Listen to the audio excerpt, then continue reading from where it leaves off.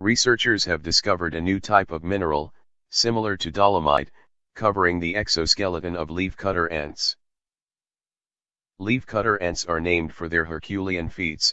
They chomp foliage and carry unwieldy pieces, like green flags, many times their size, long distances to their colonies. There they chew up the leaves to feed underground fungus farms.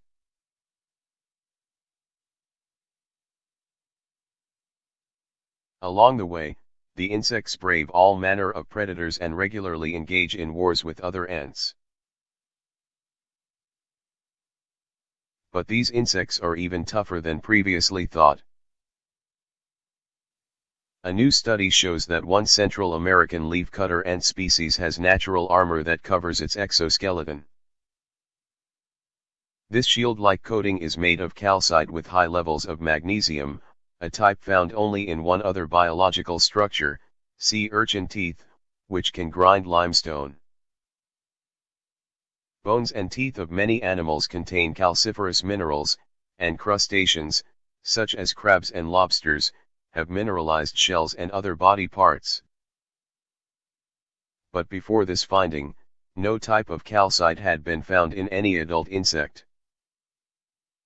In leafcutter ants, this coating is made of thousands of tiny, plate-like crystals that harden their exoskeleton. This armor helps prevent the insects from losing limbs in battles with other ants and staves off fungal infections, according to a paper published November 24 in the journal Nature Communications. The discovery is especially surprising because the ants are well known. There are thousands of papers on leafcutter ants, says study co-author Cameron Curry, an evolutionary biologist at the University of Wisconsin-Madison. We were really excited to find this in one of the most well-studied insects in nature, he says. Though this paper looked only at one species, Acromyrmexicinaceae, Curry and colleagues suspect other related ants have the biomineral too. Ants covered in rock. Long before humans or their immediate ancestors evolved, about 60 million years ago, leafcutter ants invented their own form of agriculture. These underground fungal farms are the result of a symbiotic relationship that provides food for ant larvae and protection for the fungus, and each ant species has its own species of fungi. Some of the nearly 50 species of leafcutter ants, including the ant in the study, also harbor a symbiotic bacterium to keep their gardens from becoming infected by other harmful fungi. This microbe coats young workers, as they meander through their fungus gardens. The bacteria secrete chemicals that kill the invasive fungi.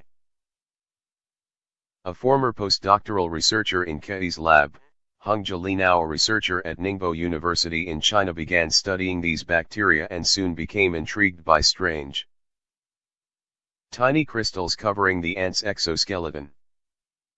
He convinced geologists to help him study the mineral-like material, using several types of imaging techniques, including electron microscopy, to characterize the composition.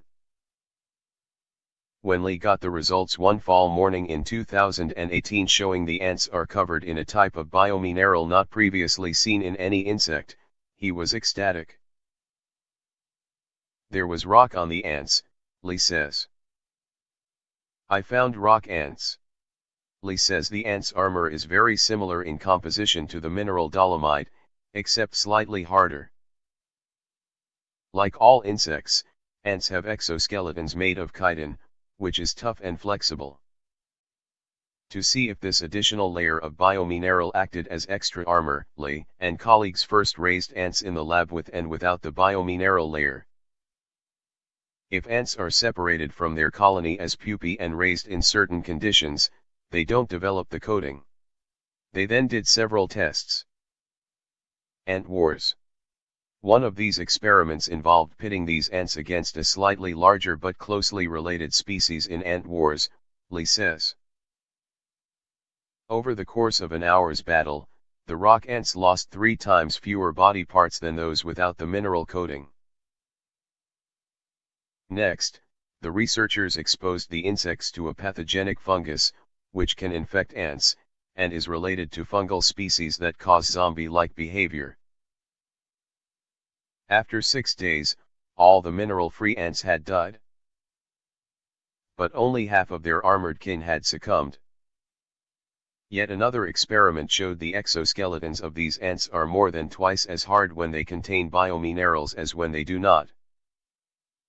The mineral coating also expands as the ants grow older. Young ants tend to the fungal gardens, and don't face a high risk of attack by other ants or predators, and have little need for it.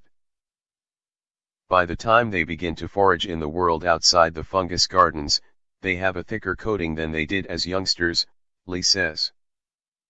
Andrew Suarez, an entomologist at the University of Illinois, says it's particularly exciting to see this type of mineral in an exoskeleton. Considering similar minerals were previously found in more isolated, specialized structures, such as teeth. This would be like having your body covered in tiny crystals of enamel, says Suarez, who wasn't involved in the study. I enjoyed this paper, as it documents something new: biomineralized skeletons in insects, says Andrew Knoll, a biomineral expert at Harvard University. A number of arthropods make calcium-carbon exoskeletons, including crabs and lobsters and the extinct trilobites, but extending this to fully terrestrial insects is genuinely interesting. Undiscovered armors.